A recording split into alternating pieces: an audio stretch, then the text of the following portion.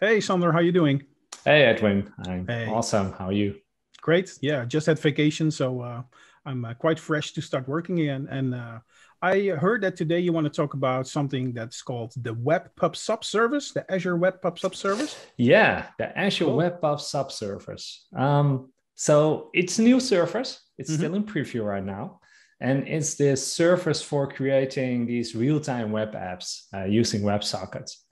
Now, that may sound familiar to you because, SignalR. as you know, yeah, we do already have such a service in Azure, which is called the Azure SignalR service. Hmm. And we actually talked about that many, many moons ago. So if you want to learn more about that service, you can probably click on the link somewhere and go to that Yeah. episode where we covered that one.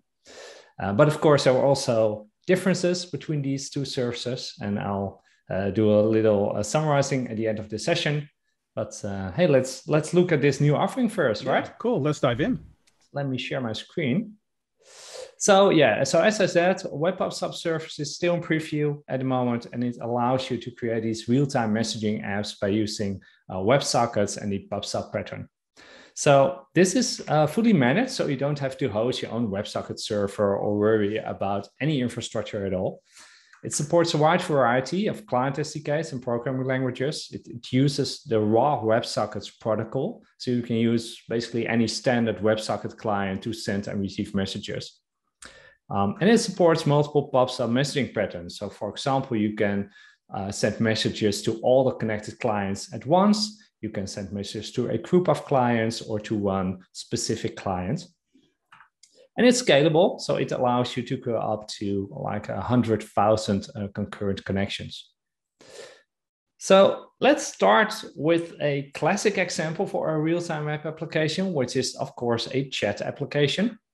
So for this chat sample, I have multiple instances of a client application, and then I have a server application that implements the server-side logic for the sample. And then, of course, I add a Web PubSub resource, and I create a chat hub. Now, a hub is just a logical isolation for one application, right? So different applications can share the same Web PubSub resource by using different hub names. Now, each of these chat clients would first need to connect to the Web PubSub service. But for that to happen, they must know the service endpoint URL, and they must have a valid access token. And there are a couple of ways to solve that. So for example, you could configure each of these client applications with the connection string of the Web PubSub servers, and then let them use the Web PubSub SDK to create an access token themselves. In this case, I've created an endpoint on the server application that can provide all of the required information to the clients.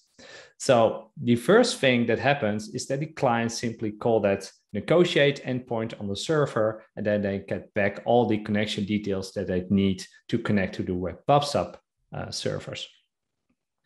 So now that the client has those connection details, they can connect to the WebSocket connection.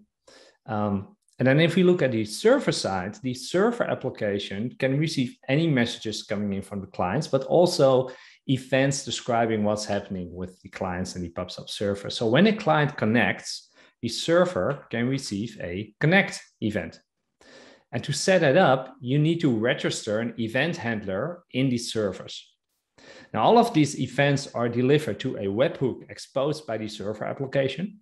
And the Web PubSub service uses cloud events to format that data. So cloud events is this nice open standard for describing event data in a common interoperable way.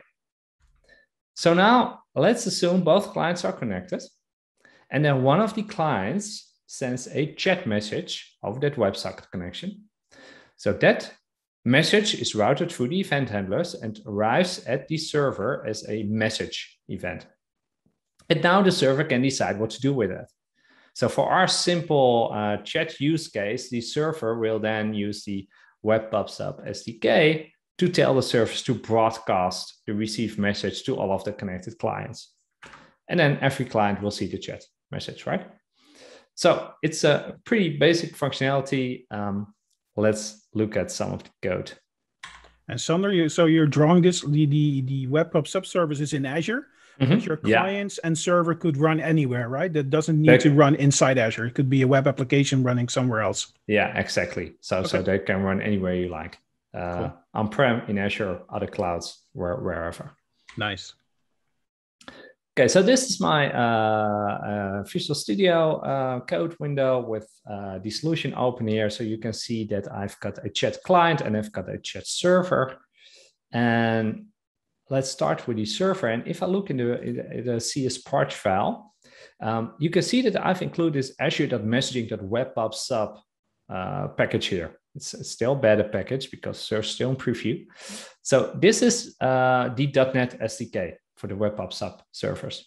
And using this SDK, I can create access tokens and I can send operations to the Web PubSub servers, but this is only used on the server side.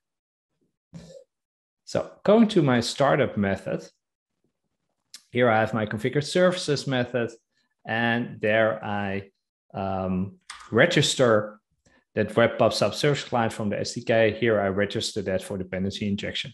You can see that I include a connection string, which contains the location of my Web PubSub service, which is realtime chat.webpubsub.azure.com, and also contains my access key for this specific resource. And then I also include the name of the hub that I want to use, which in my case is called chat. Then if we scroll down a bit, I have my configure method. And here in the use endpoints method, you can see that I've exposed two endpoints. And the first of those is the negotiate endpoint. Now this endpoint is used to generate this access tokens for the clients. So each client that wants to connect first calls this negotiate endpoint.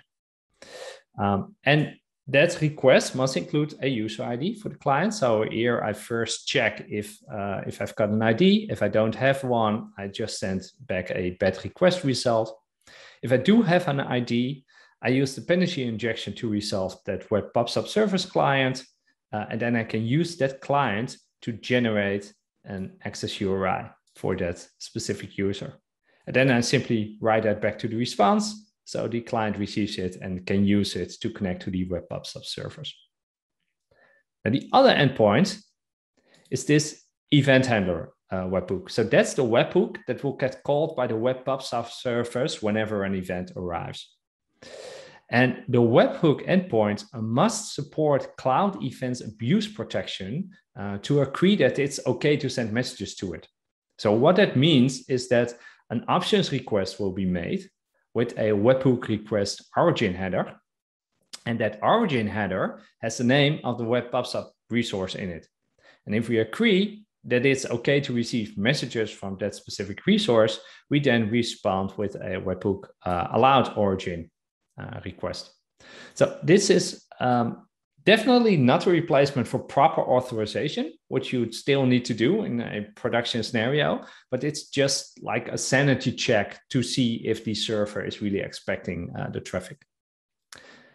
So once that's done, we can start processing actual requests. So we receive the events through post requests. Now, the first thing I do here is I simply read the body of the request and I get the headers. And I just write that to the console so we can see what kind of messages arrive in the server. And then I check the type of message. I see if it's of type message, actually. If it is, that means that it's a message sent by one of the clients. In that case, I get the user ID from the message. I create this little text template, which I then using that SDK can send to all of the connected clients. So at that point, all of the clients will receive the chat message. Here, I'm simply sending a text string.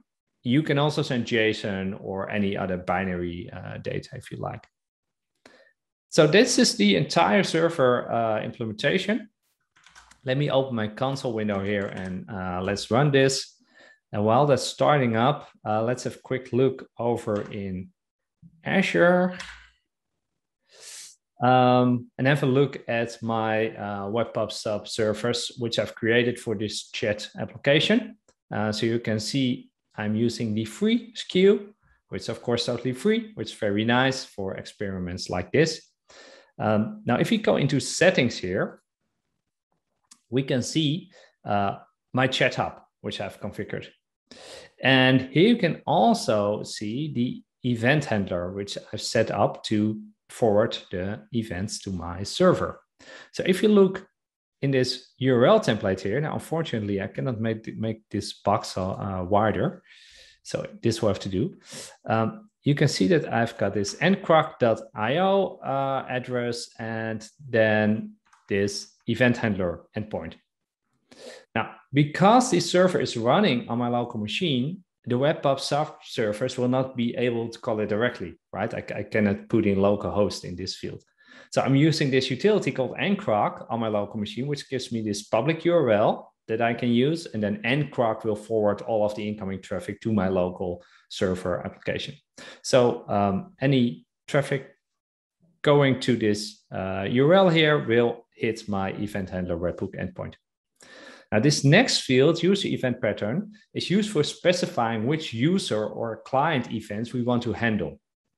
And as we'll see later on, not every event coming in from the client needs to be called message. You can also use custom event names. And if you do, you can create filters here to determine which webhook should handle the event. But it's really important to note that only the first match will get the event. So if you've got multiple event handlers, the order in which you put them is really important. I simply use this wildcard asterisk here to signify that I want to receive all of the user events. And then you can also subscribe to any system events. So you've got a choice between connect, connected, or disconnected. And you can use these events to react to, well, those things happening. For example, you can do some logging, or you can maybe deny a connect request from a certain client.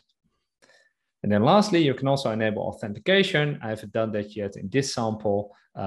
This authentication will use an Azure AD application to create a job token that will be sent along with an event. So then your server-side application can authorize the token.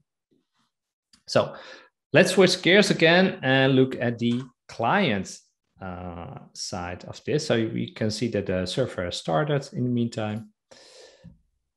Now, if I go to the client and look at the CS parse of the clients, the interesting thing here is that I am using a NuGet package for this WebSocket client, but this is just a plain WebSockets NuGet package. I'm using this because it's a little bit easier to use and it has some automatic reconnect functionality. But I don't have any direct dependencies on a Web PubSub SDK or library, right? So let's go over to the program. The program contains all of the code for the client. And this client takes the user ID as a command line parameter, and it then uses that user ID to get the WebSocket URL for the servers. So this get WebSocket URL method, this simply calls that negotiate endpoint to get all of the connection details. And once we've got that, we can create, we can use that URL that we got back to create a new WebSocket client. We subscribe to the incoming messages. So anytime that a message comes into this client, the onMessage received method will be called, which will simply write the message to the console. And then we start the client, and then we go into this loop where we request input from the user and we send it up to the server. All right, so pretty simple. Let's go back to my console and let's start two of these instances. So maybe start one for Alice and let's start another one for Bob. Then let's go back to the server output because in just a short while, we should see some connect and connected events from those two clients that are now starting up and trying to connect to the servers. There we go. Okay, we scroll up a bit. We can see that we get a connect event for Alice and we get a connected event for Alice. And then if we scroll down, you can see the same for Bob. So I connect for Bob and I connected. So now my clients are connected to the server. And if I now go over to client number one, which was the client for Alice, I should be able to say hi to Bob. So let's type hi, Bob. And of course, I will also see the chat message because the message is going to the server and then it's going to all of the clients, and I'm one of the clients. So if you go over to client 2, which is Bob, we of course have received the message, and I can hi back to you. And of course, this will be visible in client 1. So this works perfectly. If I now look at the server logs, you can see those message events coming in through the server side. So the server is processing those messages and spreading them out to all of the other clients. Now, up to this point, the client apps haven't used any specific protocol or sub-protocol to communicate with the Web PubSub Service. So they simply send some raw data over the WebSocket connection, and the server will receive that exact data wrapped in this message event. But the Web PubSub Service also supports a sub-protocol that adds some more features to the client. So for example, if you use that sub-protocol, you can choose your own event name. So it doesn't always need to be called message. And using customized event names makes distinguishing and processing them on the server a lot easier. Now you also get the ability to join groups and send messages to other clients without even going through your server-side code. So that's also very nice. So let me show you how that works in this next demo. So first, let me just shut down all these instances. And then let's go back to the client code.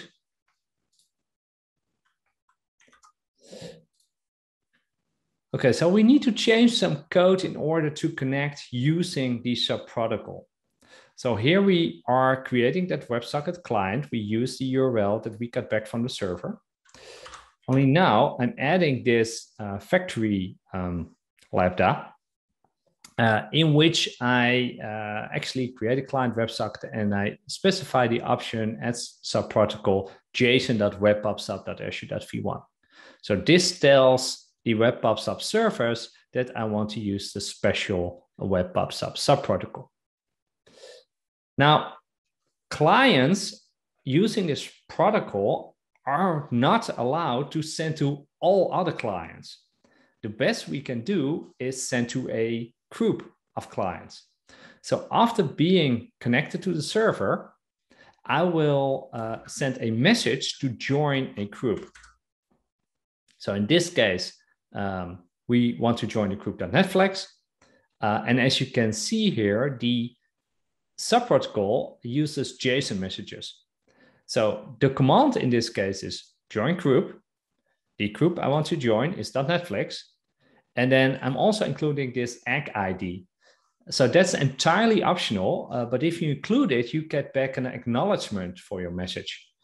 So you can use it to make delivery more guaranteed. And just to make sure that the egg ID is unique for each of your messages, otherwise it will not work. Now, the last thing we need to change in the client is how we actually send the message. So previously, we just sent that simple text string. Now we need to send a JSON message. And in this case, the type of that message will be sent to group. The group will, of course, be the dotnetFlix group. I'm again including an egg ID. And then I'm still sending within this message some plain text. So my data type is text, and my data is the input from the user. Now, before we can run this, we do need to change one other thing in the server-side code. So let me just save this and go to the server, go to the startup. And then we go to the negotiate endpoint. Now, by default, any client connecting to the service will not have permission to join groups and directly send events. So when we create the access token for the client, which we do here in this negotiate endpoint, we need to give them those roles explicitly. So let me add a little bit of code here. I'm adding a second parameter where I specify all the roles that the clients receive. And in this example, I've included the actual group names. But you can also omit those, leave those out, and then the client will have permission to work with any group. Okay, so we should be good to go now. So let me restart my server. And then go to my first clients. Let's do Alice again and Bob again.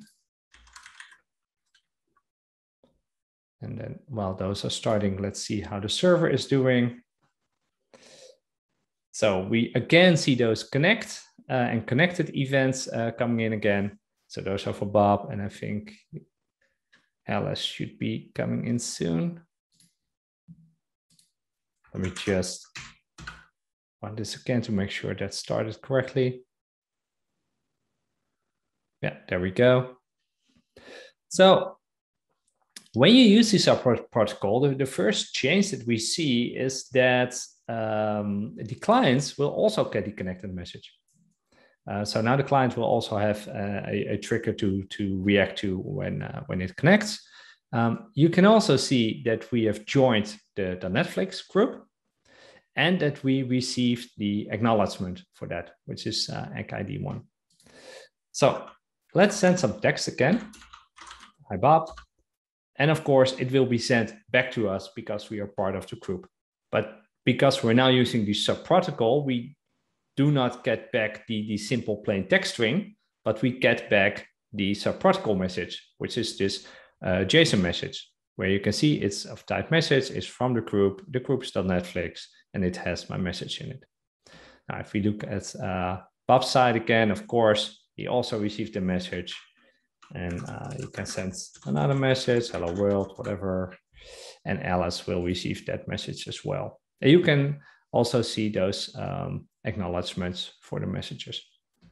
So this works basically pretty much the same as before, only now it's wrapped in those PubSub protocol JSON messages. But now the interesting thing is, if we look at the server logs, no additional logs have been written. So everything the server has done is just handle those connect and connected events. But the server did not receive any message events because these operations that we did not involve our server-side code, because the clients will just communicate directly through these servers. And that is really great that my server-side code doesn't have to do any processing for this, because now I don't have to worry so much about the scalability of my own server-side process. Now, another thing with the sub-protocol, I've already mentioned that you can use custom event names with this sub-protocol, because right now all the events are still called message. So let's switch to a little bit of a different type of demo to look at that. So let me first kill all these clients, and let me go over to my Edge browser and to my serverless ponies demo. So this is a game that I created together with my daughter. It's a fairly simple game where you need to take care of horses. So you need to log in, and then you can join a game session. So let me join this game session. I'm the only player here, but let's start anyway.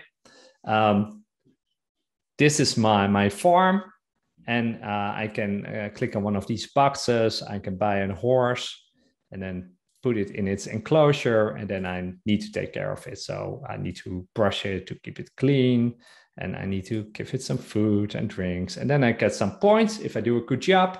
And the more credits I have, the more horses I can buy, and it keeps my daughter occupied. Okay, so this front end here is created in Blazor, and the backend is running in Azure Functions. And all of the communication between the front end and the back end is done using the Web PubSub Service. So let's look at some of the code for this. So I'm going to need to open another solution. So let's reuse this window and then go into my serverless ponies code. Source new keyboard. Okay, so this is my serverless pony solution. Let's click these away. The client application is my Blazor application. The function application is, of course, my function backend. And there's also this messages project here that contains all classes that are used both by the front and the backend. Now, just as with my previous demo, the client needs to know the Web PubSub URL and needs to get an access token. So again, I've created an endpoint on the backend to provide that information. And you can see that here. It's this login function. Now, what's very nice is you can install an Azure Functions extension that makes it really easy to integrate Web PubSub into Azure Functions. So in this example, you can see that this function returns an object of type Web PubSub connection. And that object contains all the connection details that the client needs. Now, this function is triggered by this HTTP trigger. So it's triggered by an HTTP request. And if you look at the route parameter, you can see that a route includes a user ID. And next, this function uses this Web PubSub connection input binding to automatically get the connection details from the Web PubSub servers. And this binding takes two parameters, the name of the hub that we want to use, which is called ponies in this case, and the user ID for which we are creating the access token, which I get from the HTTP route. And then that binding will give me this Web PubSub connection object, which I simply return to the client, and I'm done generating the access token. Then if we switch over to the client, let's see how this gets called. So in the client, I have this game server class. And in this class, I have a login method. And here we can see that we use a simple HTTP client to call that login endpoint. We get back that connection info object. We parse it because it's a JSON object. And then we can get the URL from that. Again, using that URL, I can start a WebSocket connection, and I specify that I want to use the subprotocol. Now, even though this game is multiplayer, my clients do not directly talk to each other. Everything is going through the server because there's a lot of gaming logic running on the server. The reason I'm using the subprotocol here is that I want to use those custom event names. So at this point, the client has established a WebSocket connection to the servers, and now the player must join a game session. And the client can signal to the backend that the player wants to join by sending a join event. And this is what that looks like using the subprotocol. So again, subprotocol uses JSON messages. The type of message that I'm sending here is event. And then in event, I can specify my custom event name. So this event's name is join. In this case, I'm not sending a plain text string, but I'm sending my own JSON document. So data types JSON, and then data contains the JSON data that I want to send, which simply includes a game session ID that I want to join. And then I send this message over the WebSocket to the servers. Now let's go to Azure, and let me show you my Web PubSub Service resource for this application. And let's go into settings. And you can see that I've set up an event handler for the Azure Function backend. Now, to set it up the first time can be a little bit tricky, because the way that it works is that you first need to get an app key for the function. So if I go over to this other tab, this is my backend function. You can go to app keys. And because I'm using the Web PubSub extension for Azure Functions, I've now got this Web PubSub extension app key. It's hidden by default, but you need to copy this key and you need to include that in your event handler.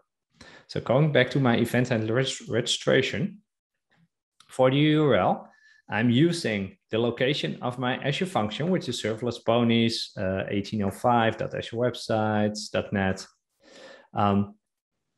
I've postfixed that with runtime/webhooks/webpubsub, which is there because of the Web PubSub extension. And then I need to include that application key in a code query parameter. And if I do all of that, then the Azure function will know that the call is authorized and everything works. So going back to the server, Let me open that up, go back to my Azure function.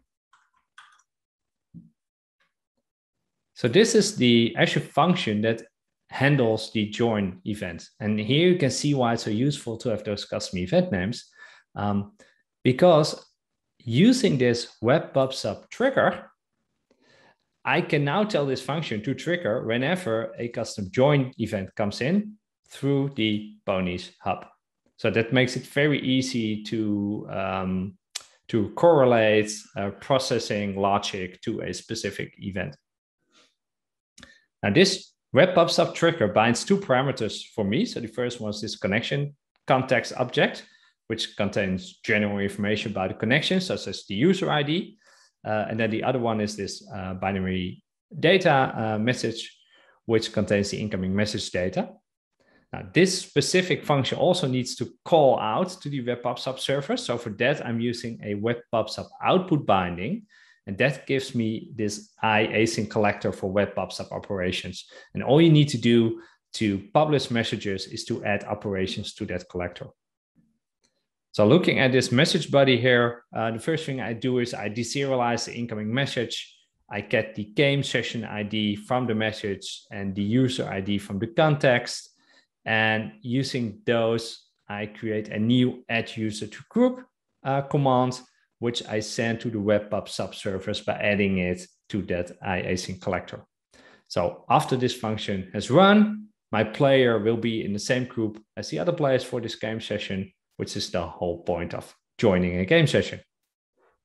And then, of course, I have a lot of other Azure function endpoints which handle different types of events. So if you look down here, you can see there's also a start game session function, which reacts to a different event that comes in from the client.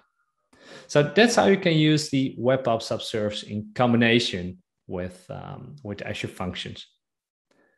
So let's go back to my slides and look at some differences compared to the SignalR servers. So first off, SignalR service uses SignalR library, of course, which is widely used with .NET, but also as clients for JavaScript, for Java.